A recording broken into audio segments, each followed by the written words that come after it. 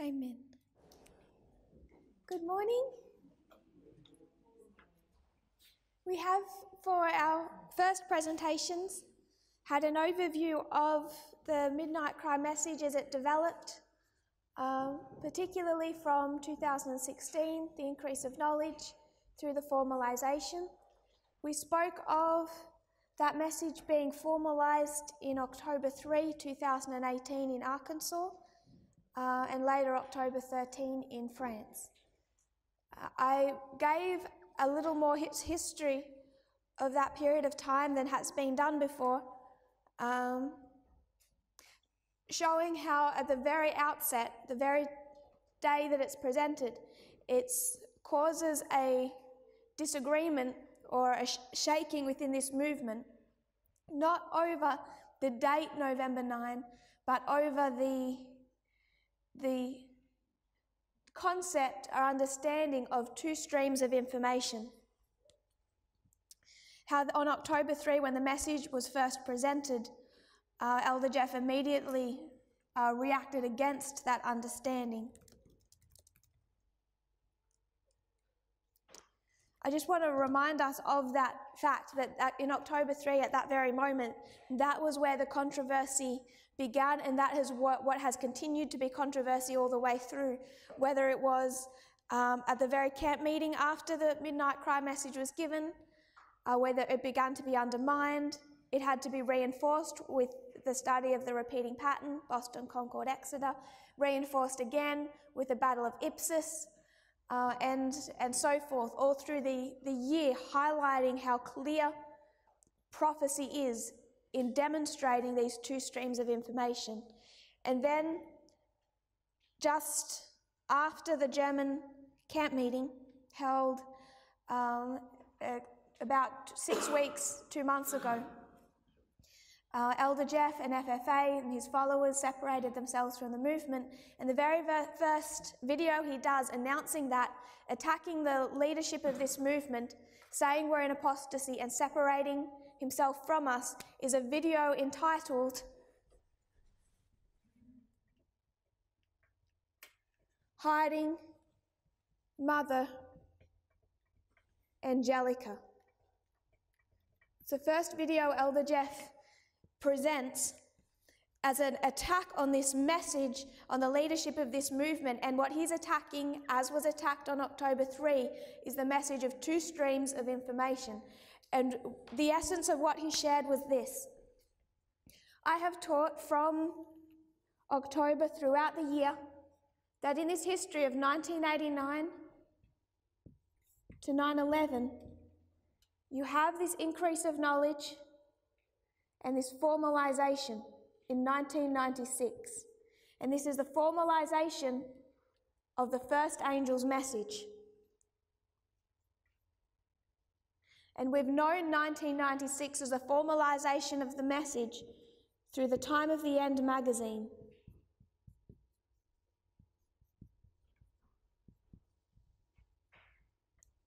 And what I highlighted was, separate to the formalisation of our first angel's message, you also have these external information streams also being formalised. Now, I have been fairly broad with that. I've been happy for people to just see as this as an overall formalisation. You can place, first of all, I'll show what Elder Jeff presents. This is the beginning of Fox News. Fox News is the propaganda mouthpiece of the evangelical far right today, the mouthpiece of Donald Trump and his administration and those who support him. So you have Fox News come into existence. So Fox News, or the information stream for apostate Protestantism, is also formalised in 1996.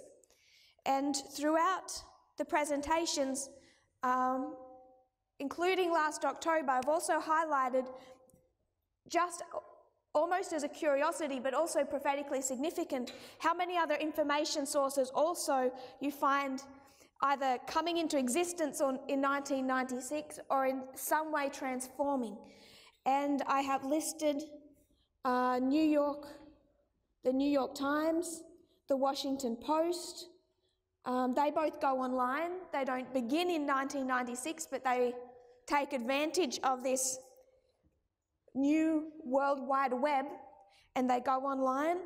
It's the beginning of Yahoo News. And one of the ones that I find most fascinating is Cryptome.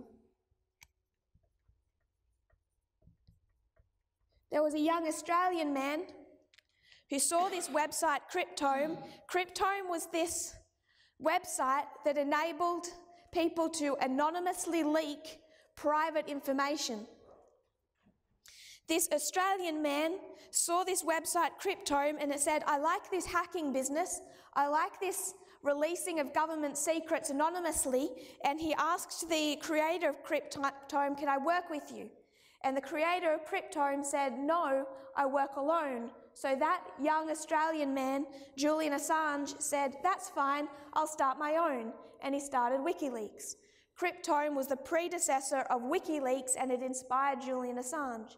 So even on that level, which you wouldn't put in any key prophetic box, Cryptome is formalized, these websites formalized in 1996. But the ones that we highlight, I have highlighted, is Fox News. And I've also taught that in this history, you see CNN bought over, it doesn't begin in 1996, but it's bought over by Time Warner. And that also really transforms the CNN network.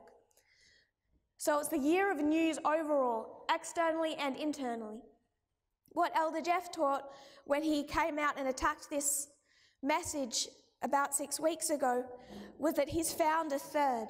See, what I teach is that Fox News and CNN are two information streams within the United States. So if you look at Donald Trump today, it's 2019. How many different narratives do you have within America about who he is? Is he Cyrus, the savior of the United States, or is he a dictator, the destroyer of the Constitution? Because you have a choice between two different narratives. CNN will say he's destroying the United States and he's raising up as a dictator. Fox News will see he's been raised up of God, he's the biblical fulfillment of King Cyrus, and he's restoring America as a city on the hill, as God's people. Which one is right prophetically? Prophecy is clear. This side is correct. In fact, they have in so many ways given evidence to our prophetic message.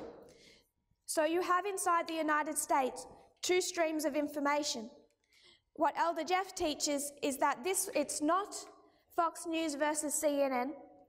What he has pushed from the very beginning, from October 3, is that they are both equally bad.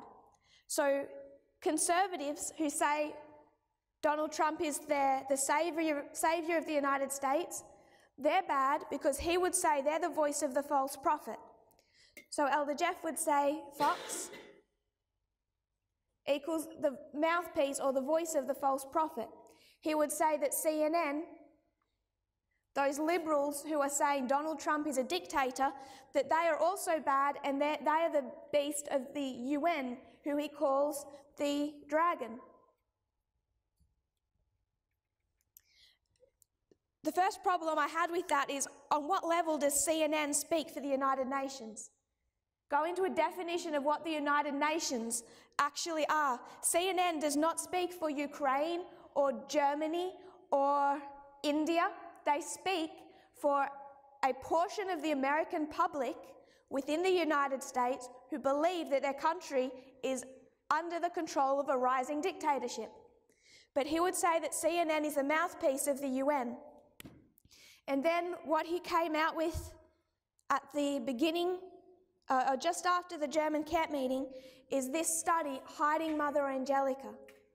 And he said that he has proof now that he was correct because he's found another one.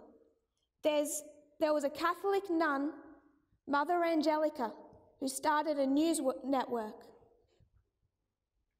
And you can place that news network in some fashion in 1996, and it's the largest Catholic news network today. So he teaches that you have the mouthpiece of the false prophet, the mouthpiece of the dragon, and the mouthpiece of the beast. And that they are all equally bad, all equally wicked. And I addressed that yesterday where I said, well, the first problem out of many problems is who is doing the ploughing of the Nethinims, because you would have to either decide that the false prophet is ploughing the Nethinims, the dragon is ploughing the Nethinims, or the beast is ploughing the Nethinims. And you know that that makes absolutely no logical sense. So this is just a little bit of a background back into our study. This is really the core disagreement that developed from October 3.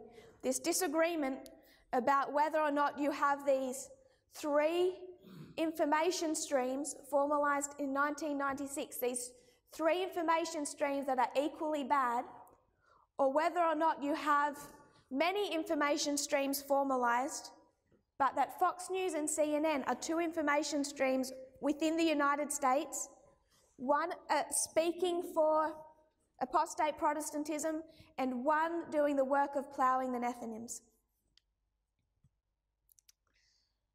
So, back to our study of the counterfeit. That was just a short introduction.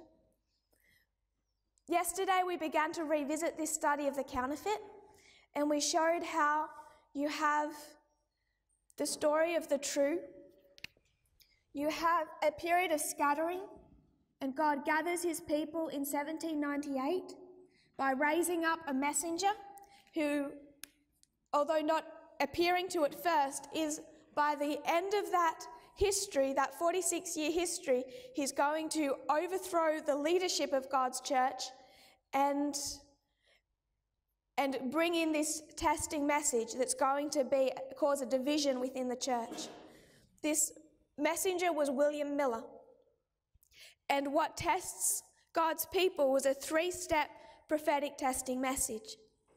This is a 46-year history. In 1818, he has his message in a capsule. In 1833, it's formalized. He receives his credentials and he begins traveling and his teaching. In 1844, it ends in disappointment and failure. In that same history, you have Ellen White rising up as a prophet receiving direct revelation from God. You take that to the counterfeit.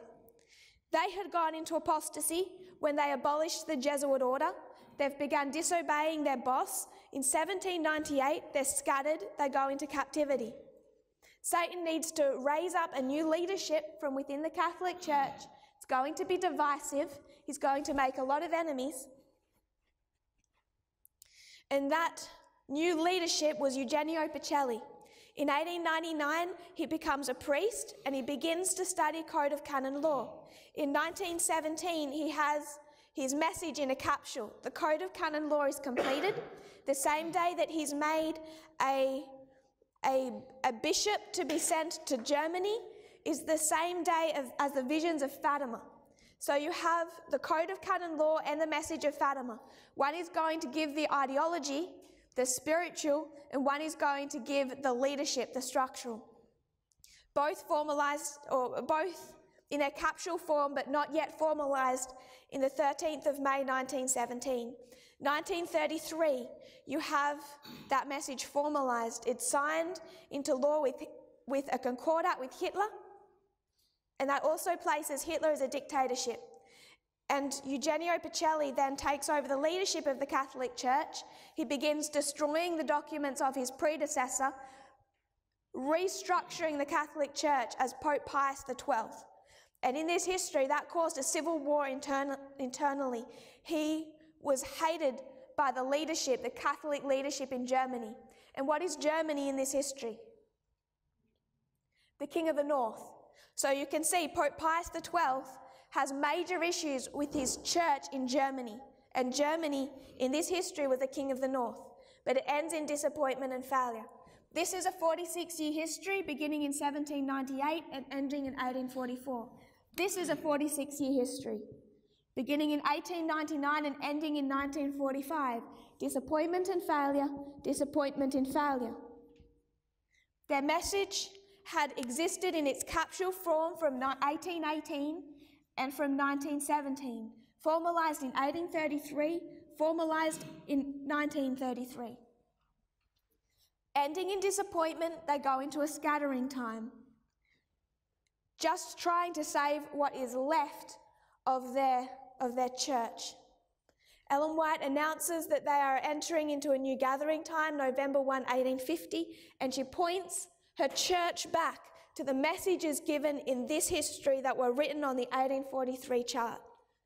Pius XII, he here begins a new gathering time. To a million-strong crowd, announces the dogma of the Assumption of Mary. He's pointing his church back to Mary and the messages of Fatima from this history. They enter into a gathering time. It goes nowhere. By now, Adventism is in a Laodicean condition. The Catholic Church was in a Laodicean condition. 1863, organisation, rejection of the prophetic message. 1962, reorganisation, rejection of their prophetic message.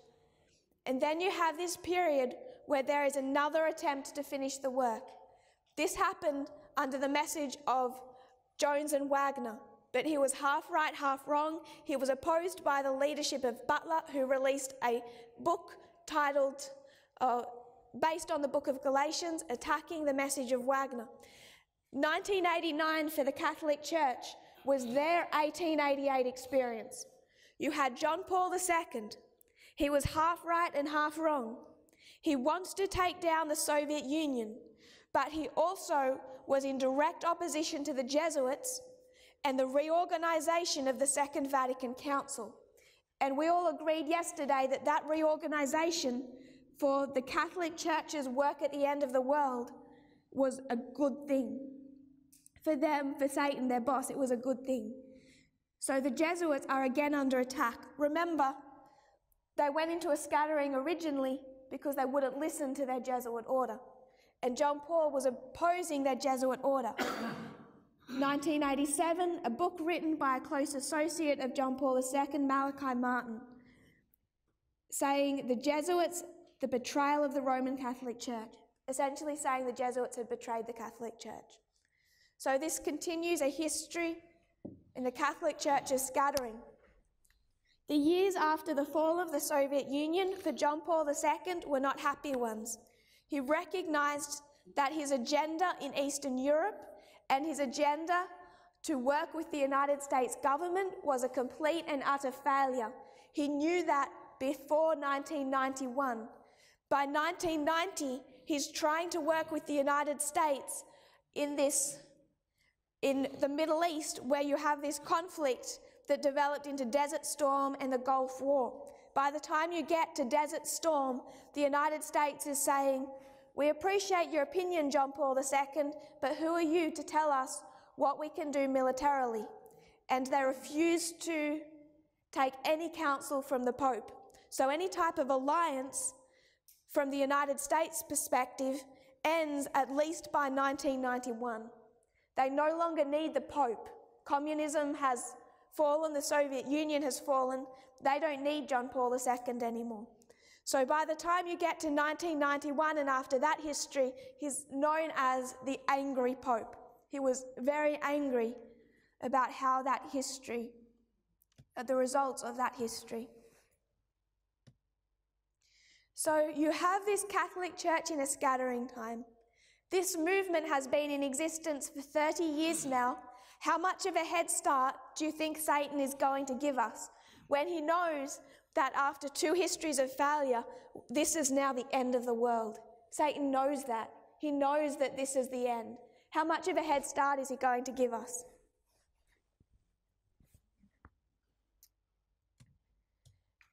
You have John Paul II failing in 1991. You have this split in the Catholic Church, this civil war between John Paul II and the Jesuits. And we say Jesuits kind of broadly, but really they are the liberal faction in the Catholic Church.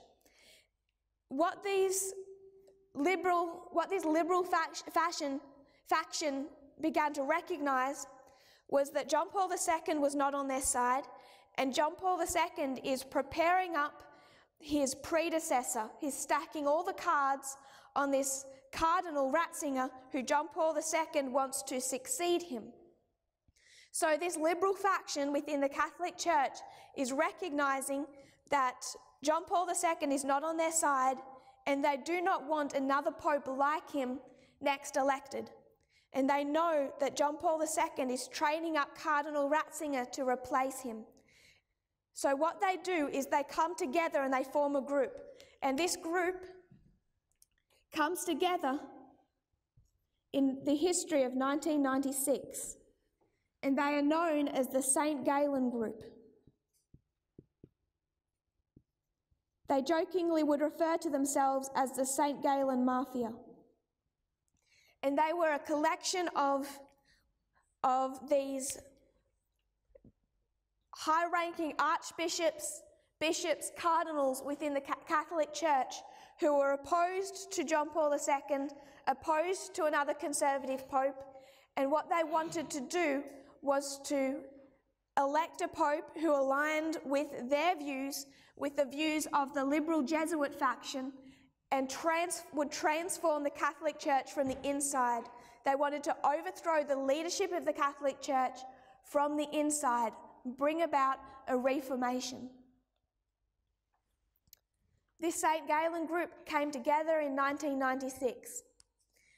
In 2015, it became much more open what they had been about. John Paul II knew that they existed, but he had, in his attempts to dig out who his enemies were, he had failed to be able to dig out the names. So he had attempted to take them down, but they were too secretive. In 2015, one of the chief, really there were three main cardinals in this St. Galen group. One of those cardinals wrote his autobiography. He's Cardinal Godfrey de Niels, and he laid out this history in a much more open fashion. And this is an article from the National Catholic Register dated September 24, 2015. It says, "Serious concerns are being raised about Cardinal Godfrey de Niels, one of the papal delegates chosen to attend the upcoming Ordinary Synod on the Family, after the Archbishop of Brussels confessed this week to being part of a radical mafia reformist group opposed to Benedict XVI. So in 1996, they come together to try and stop Cardinal Ratzinger being the next pope. They failed in that attempt. Cardinal Ratzinger became Benedict XVI. He's known, Godfrey de Niels is known as this radical reformer, liberal reformer within the Catholic Church. And this article goes on to state some of his beliefs that differ from conservative traditional Catholic thinking. At the launch of the book in Brussels this week, September of 2015, Cardinal de Niels said he was part of a secret club of cardinals opposed to Benedict XVI. He called it a mafia club that bore the name of St. Galen. The group wanted a drastic reformation of the Catholic Church to make it much more modern, and they had a name. They had a cardinal they wanted to head it. His name was Cardinal Jorge Bergoglio. So there was three main cardinals of this St. Galen group. The one we just mentioned was Cardinal de Niels. He was the Archbishop of Brussels. Another was Martini.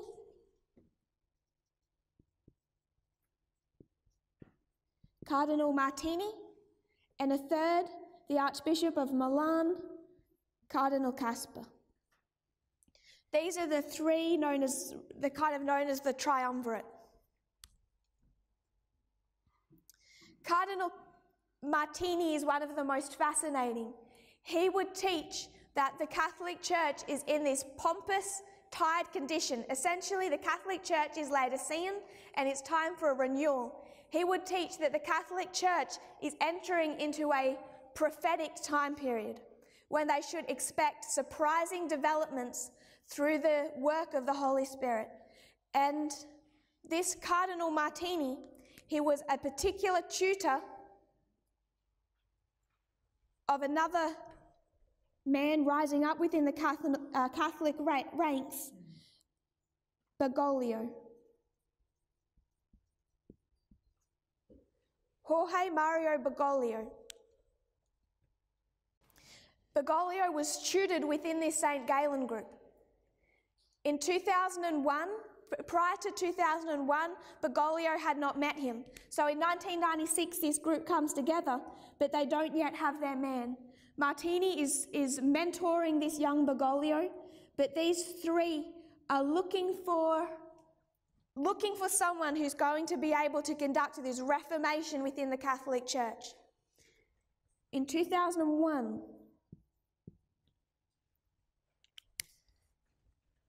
Jorge Mario Bergoglio is made a cardinal.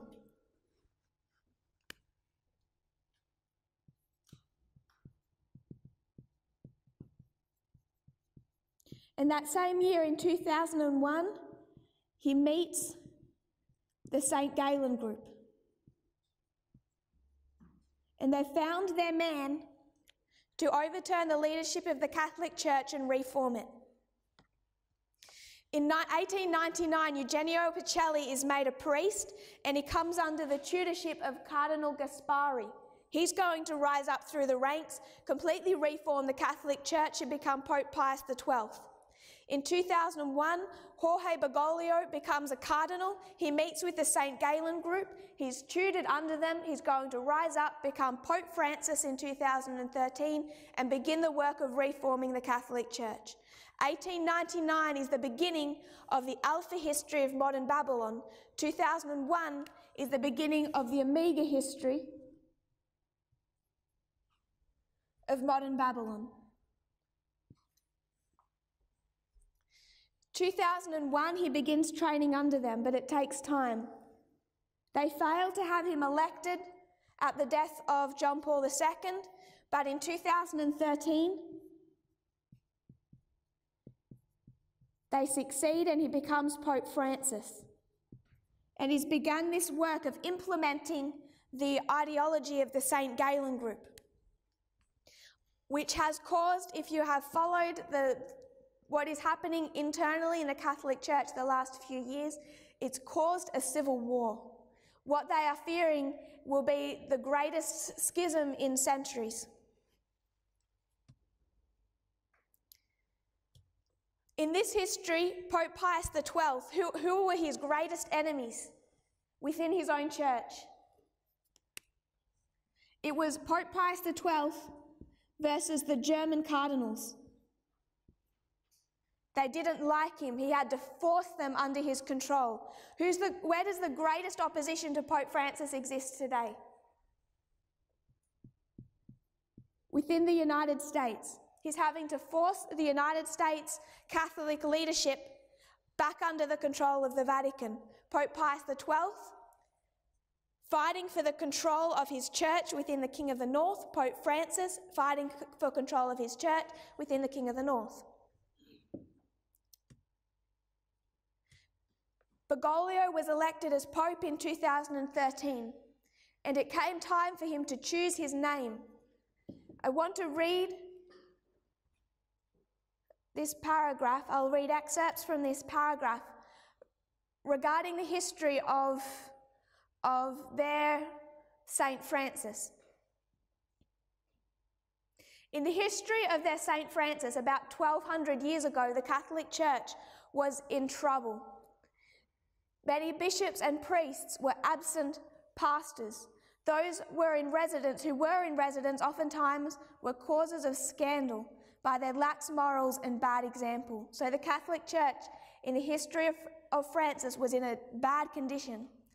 A man named Giovanni Bernardone was praying in a church named after Saint Damien in front of a crucifix. This is their narrative of Saint Francis.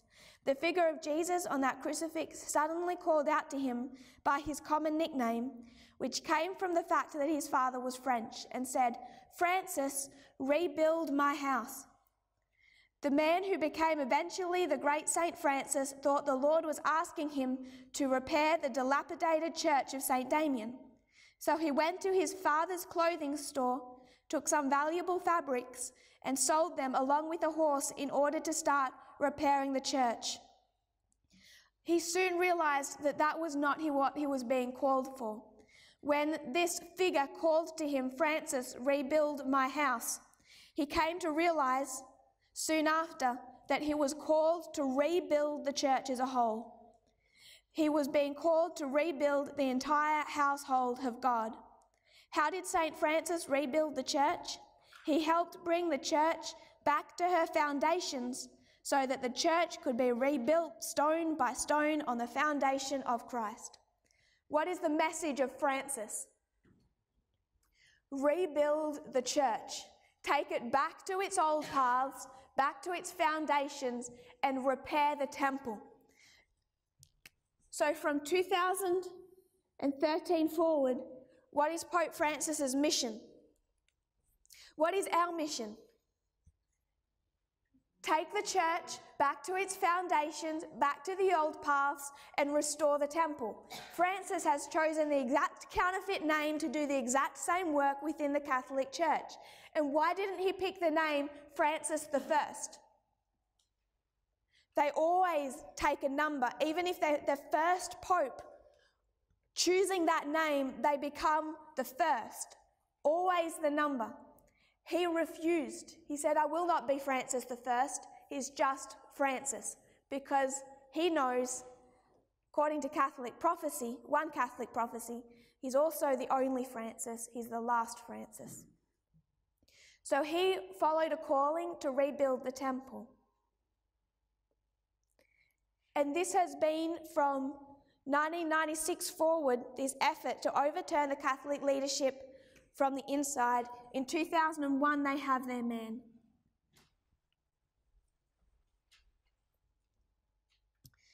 In 2013, he's elected. It's in 2014 that he begins this process in a real way of restructuring the way the Catholic Church operates. And there was some important synods in 2014, some extremely controversial meetings within the Catholic Church in 2014, where he began to do that work. In some factions of the Catholic Church, he's now known as the dictator pope and extremely hated.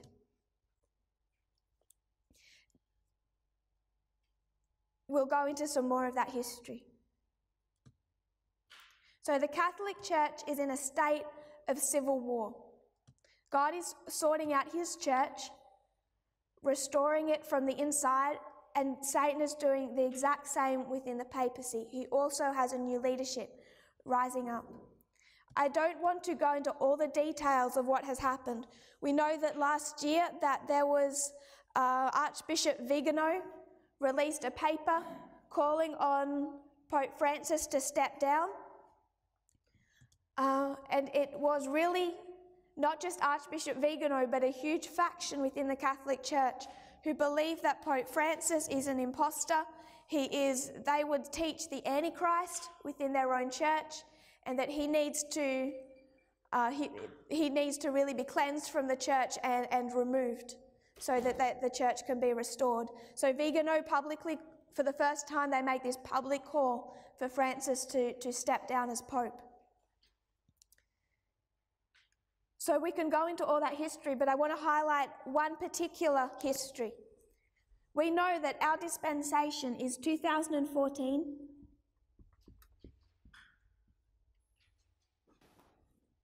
to 2019.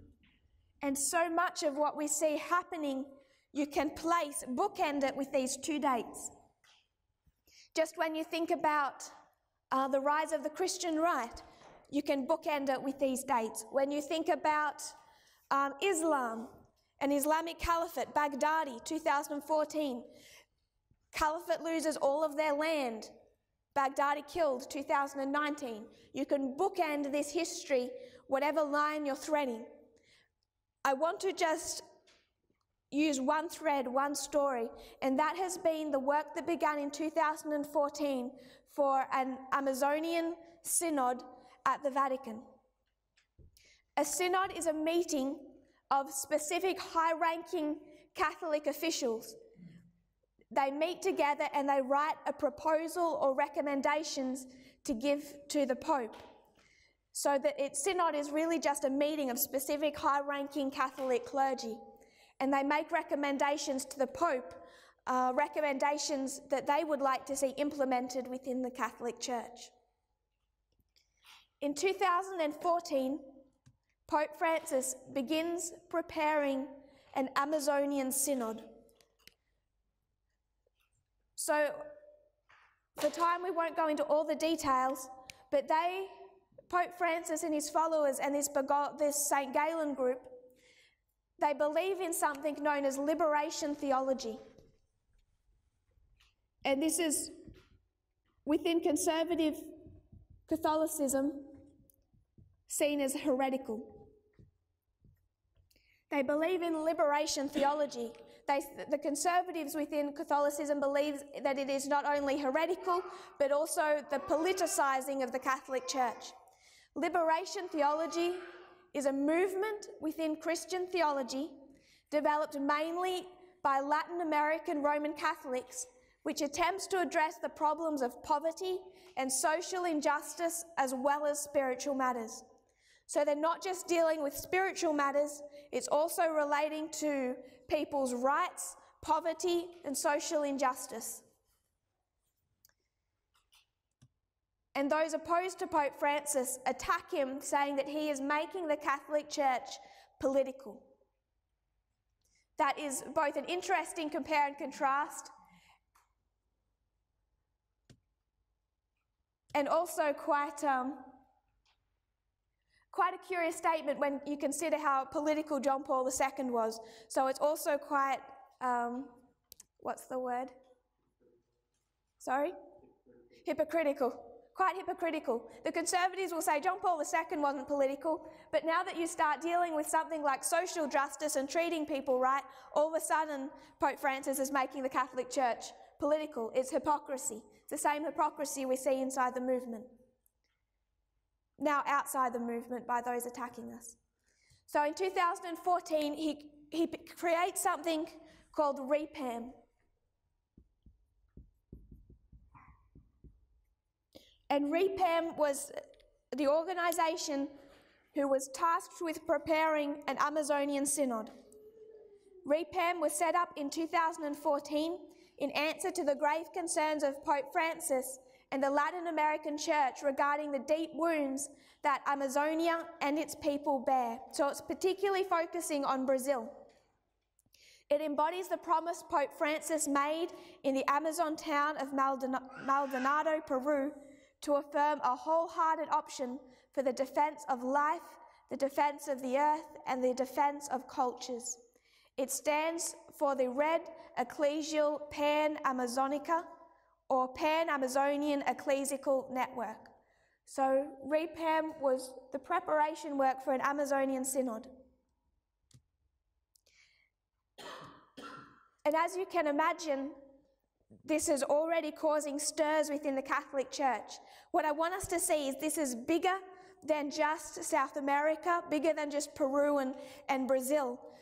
This Amazonian synod is particularly an interesting chiasm. It's now particularly being pushed by the Catholic leadership in Germany, pretty much by the liberal Catholic cardinals all over the world, but particularly Germany. So it's a worldwide movement. And there's specific reasons why Germany would care about the Catholic Church in Peru and Brazil. I'm going to quote here from an article. This is a German bishop, Bishop Krautler, and this is quoting him from April 4 of 2014. He's talking about the issues within Brazil. He said, he meets with Pope Francis, and he says, in that meeting, I referred first to our communities and regretted that because of the great shortage of ordained ministers, they only have access to the Eucharist a few times a year. The Pope then suggests to the bishop, Why don't you ordain married men? And what is that within the Catholic Church? Heresy. Pope Francis told this bishop to make bold proposals with regard to the shortage of priests. In 2014, Cardinal Humes, in connection with Bishop Crawler, bring up the idea of ordaining married men in the frame of the Brazilian Bishops' Conference. September 12, 2014, REPAM was officially founded in Brasilia at a September 9 to 12 gathering in Brasilia, Brazil. This is just stepping through this history, how it's been, this Amazonian Synod has been in preparation for these 5 years. But these cardinals, their agenda, what they want to see happen within this Amazonian region is the ordination of married priests,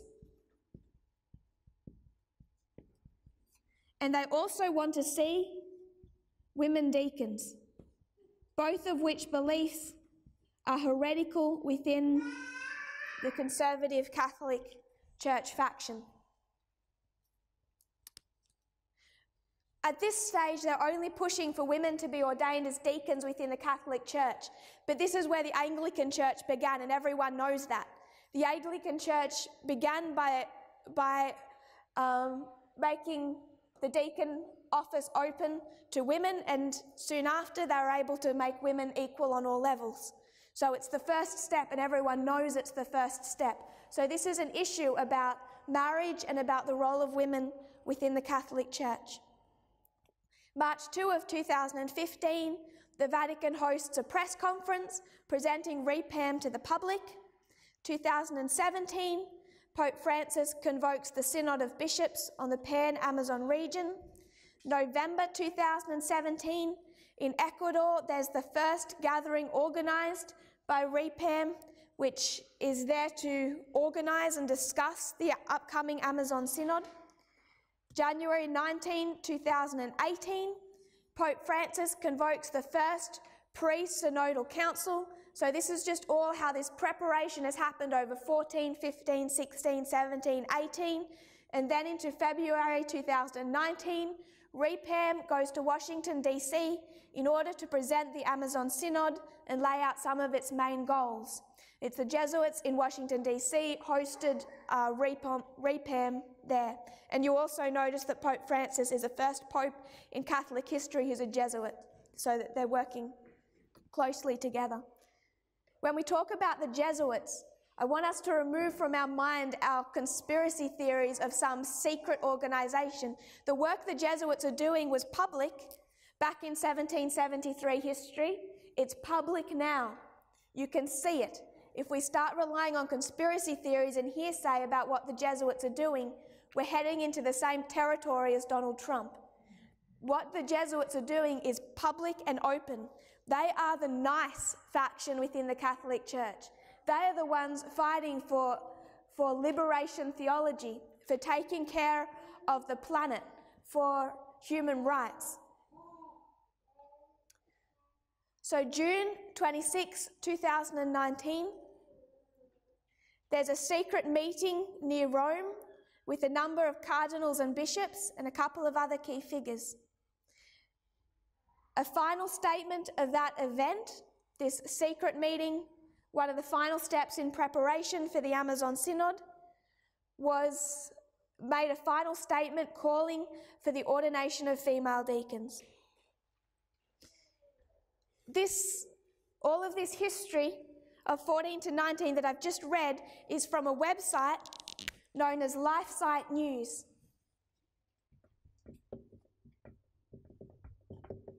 This is a Catholic news website, and they are against Pope Francis. So they finalise their summary of this history of 14 to 19 with the following statement. This short overview that they've just given gives the impression that the Amazon Synod is being organised mostly by a close-knit group of people who have been working for years together, trying to advance their agenda that is influenced by liberation theology. So you can see LifeSite News of what I just quoted are against this synod and against Pope Francis. If you can try and remember them. I want to quote now from another Catholic website.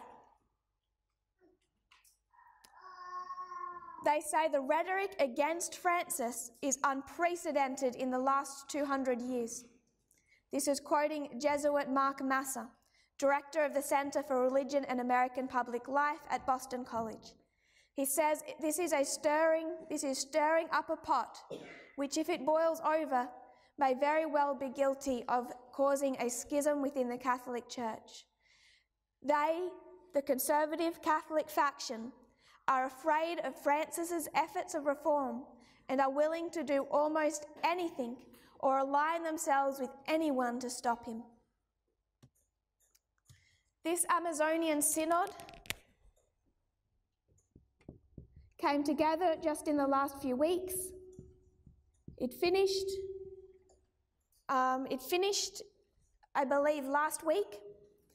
It had been in preparation since 2014, and those specially chosen Catholic leaders wrote this document of recommendation to the Pope, and they recommended that the Pope in this area of South America make it formally permissible to ordain married priests and women deacons, just as they had been expecting and encouraging through those years. All of this has caused a great shaking within the Catholic Church. So when you come to the first days of that Amazon Synod, when Pope Francis was opening the Synod, a delegation from the area of the Amazon with the native tribes arrived at the Vatican with their feather headdresses, with their traditional dress, and with five wooden statues of a naked pregnant woman. So you have the Vatican, you have Francis, and you have this group come from the Amazon region, this group of Catholics representing their cultures. They have their feather headdresses, their traditional garments, and they have these five statues, and they're these five pregnant women, and she's naked, and you can see it's like a cross-section. You can just see this wooden belly and a baby inside. This caused outrage within the Catholic Church, so much so that after the ceremony, the Pope put these statues of these women in a Catholic church, and one of these conservative Catholics flew from another country, went into that church, someone videoed him, he took those five statues and he threw them into the river in Rome. Pope Francis had someone fish them out of the river and bring them back, and he made an apology to the Amazonian people. But the conservative Catholics rejoiced. They said that they had allowed this pagan culture to bring in these pagan idols into their Catholic Church. And one cardinal said the great mistake was that Pope Francis ever allowed the idols into the Catholic Church in the first place. So now it was public. He told one Catholic broadcaster, EWTN, he said, to throw it out can be against human law, but to bring the idols into the church was a grave sin, a crime against divine law. EWTN later broadcast a video by the man who claimed he was the one that stole the statues, and he defended his actions and said those statues were a violation of the first commandment, you shall have no other gods before me. So what he did was a religious cleansing of the church. A Vatican spokeswoman said, in the name of tradition and doctrine, they threw away a symbol of maternity and the sacredness of life. And they were labelled racists. The Conservatives attacking those people, that delegation that came, one of the reasons they attacked them was for the feathered headdress. And what's the response of the Pope? You don't like their feather headdresses? Have you seen the hats we wear in the Catholic Church? Have you seen our three-tiered crown? So Pope Francis's response is, you don't like their headdresses, what's your problem with our headdresses? They're ridiculous too, essentially. what I want us to see is the two different narratives existing in the Catholic Church. And I'm going to start to read some of these quotes. The one I want to particularly read from EWTN. EWTN is it's tied to the Catholic Church. It's part of that. It's a voice for it, but it's also associated with two others. The Church Militant. These are the most radical. They're the ones saying that Pope Francis is the Antichrist. They are what we would call the most independent of Adventist independents. They believe the Catholic Church leadership is in apostasy and that they need to be thrown out. LifeSite News, similarly critical, not quite as radical as Church Militant. You find Church Militant on YouTube. They have tens of thousands of YouTube views, and their main audience is within the United States, where there is the greatest opposition to Pope Francis.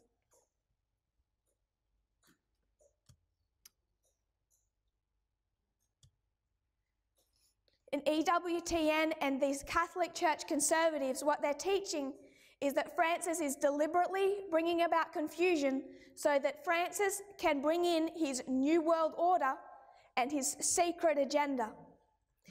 What I want us to see is that when you listen to Walter Weiss and our conspiracy theories, they're not so special. I'm going to make some quotes now from another Catholic news site. This is the National Catholic Reporter.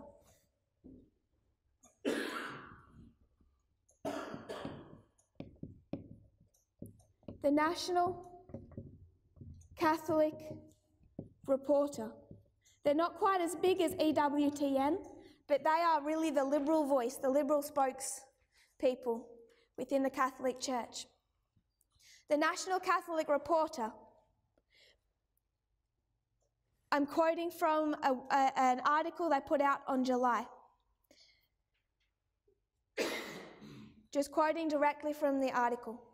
After more than a century of secret machinations, a group of Freemasons and communists, aided by liberals, modernists, and a mafia of reforming church leaders, are able to subvert the Catholic Church from within, including electing a corrupt pope, all as part of a diabolical plot for world domination.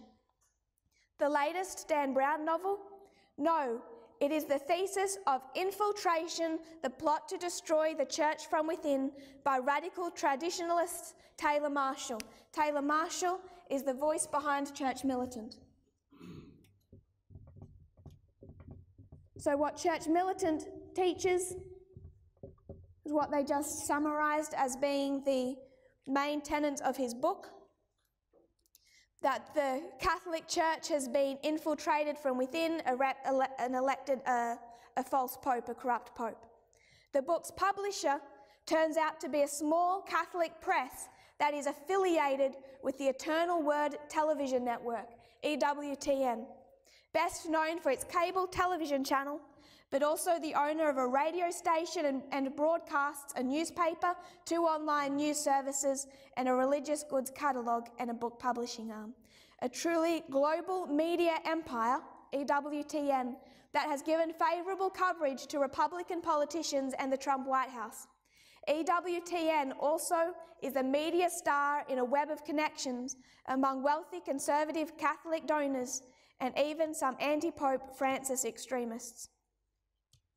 On Memorial Day, viewers who tuned into EWTN's News Nightly for news from a Catholic perspective were treated to 2 previously recorded one-on-one interviews by anchor Lauren Ashburn, 2 previously recorded interviews with Mike Pence and Sarah Huckabee Sanders. The segment was clear evidence of how a television outlet once devoted to expressions of Catholic piety and conservative catechists and apologetics has grown into a truly influential media empire, well connected to Republican politicians and the Trump White House, where the Catholic perspective is unabashedly partisan, has also become the media star in a web of connections including wealthy conservative Catholic donors and some of the most public anti-Pope Francis forces in the Catholic world. Those connections, traceable through a maze of non-profit organisations, helped fuel EWTN's development. It is a complex tale involving the matchup of a peculiar brand of US conservative Catholicism with conservative political ideology and economic theory. What they do, what the National Catholic Reporter does, is in July of this year they release a 4-part series, and it's a 4-part takedown of EWTN, their conservative broadcasting rival. I'm quoting from 2 of those 4 articles.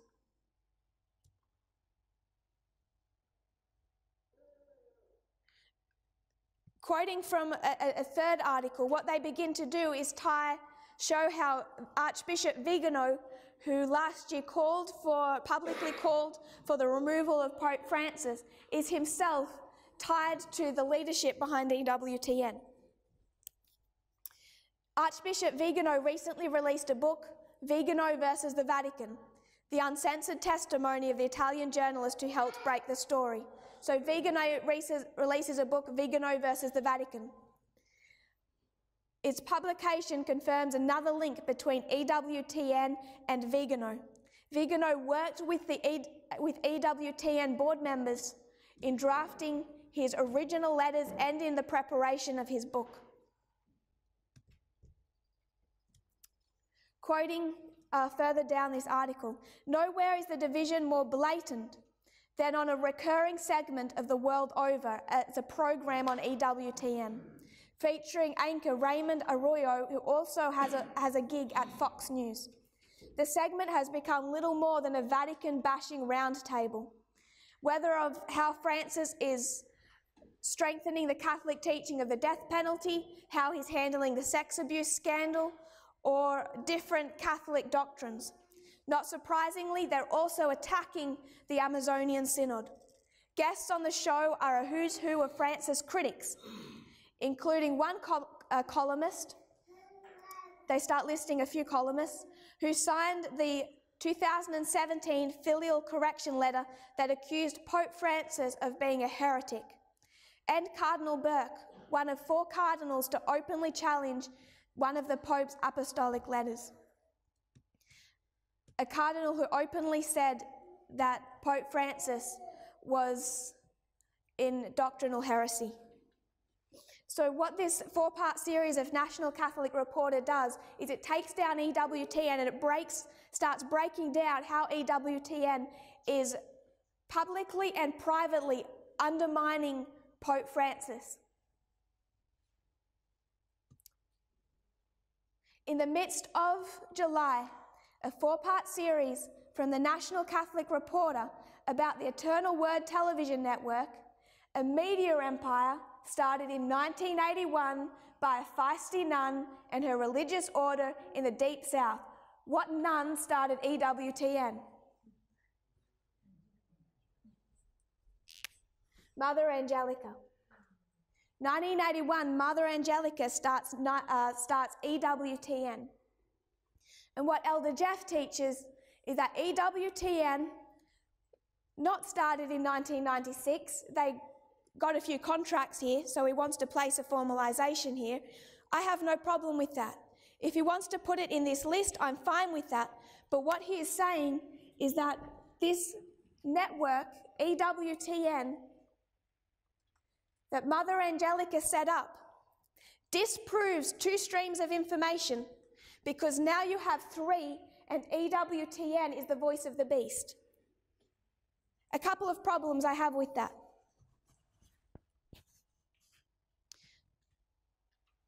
EWTN, does it speak for Pope Francis?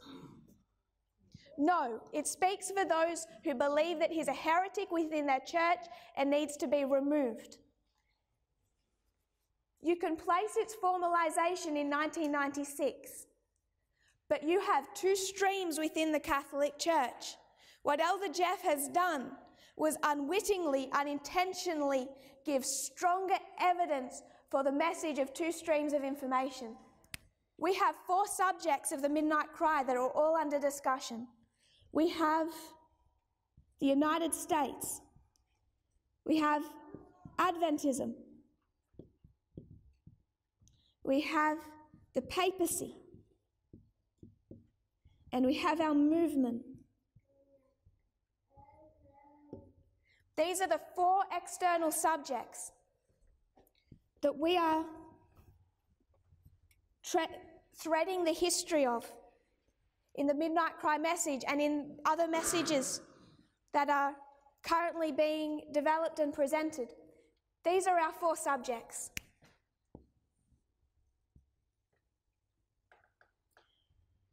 For every one of these subjects, what condition are they in internally? Civil war, civil war, civil war, and civil war. So we can come back to this model, and what I have said is that within the United States, they are in a civil war, and how many sides do you have if there's a civil war? Two sides. So how many narratives do you have? Two narratives. It's as simple as that. You have CNN and Fox. And Elder Jeff says no, because you have a network started by a feisty Catholic nun in the deep south who's extremely conservative, is fighting against liberalism, and all those men who gave rise to Pope Francis. She starts this network in 1996, and that is well and good. Elder Jeff would teach that I intentionally hid this network, intentionally knew that it was in some fashion formalized in 1996, but that I never presented that because I didn't want to show the work of the papacy in this history. It's part of his narrative that I'm trying to cover up the work of the papacy, and we discussed that yesterday. The Midnight Cry message began with Fatima and ended with the counterfeit. But EWTN, what Elder Jeff has given us is evidence of two streams of information, because depending how far you want to go back, I would highlight 1996, 2001, you have this civil war within the papacy. And in that civil war, you have two sides, as in any civil war, and two streams of information. And you have EWTN. EWTN is saying, we love our church, we are concerned about our Pope. Have you seen the headdresses and the paganism? We need to pray for our Pope. This is their nicest reporting.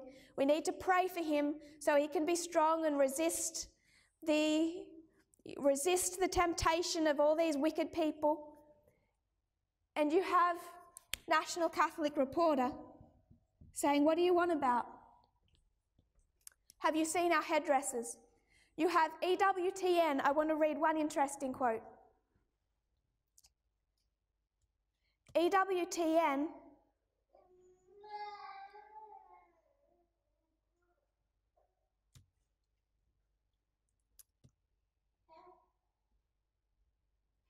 I'm going to quote from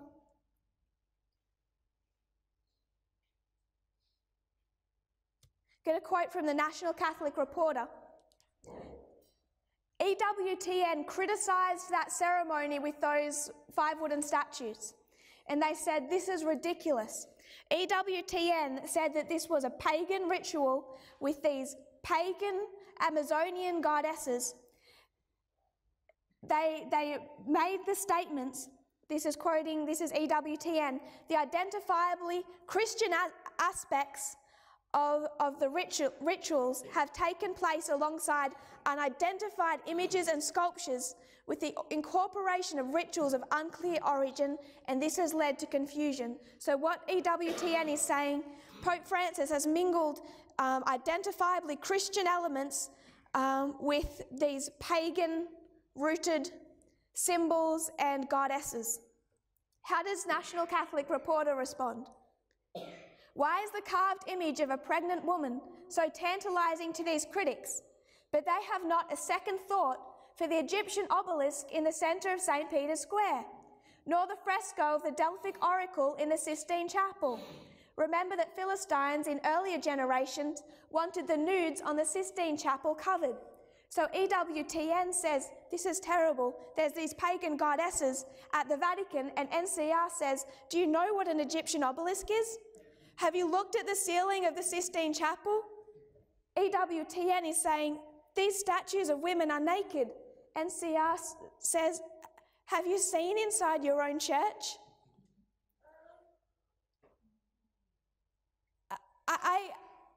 This also brings back memories of Walter Weiss and what he's made conservative Adventism believe, that somehow we have this secret knowledge of what an obelisk is. They know what an obelisk is. They know what they have inside their own church.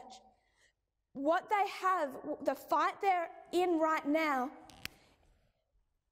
is over dispensationalism.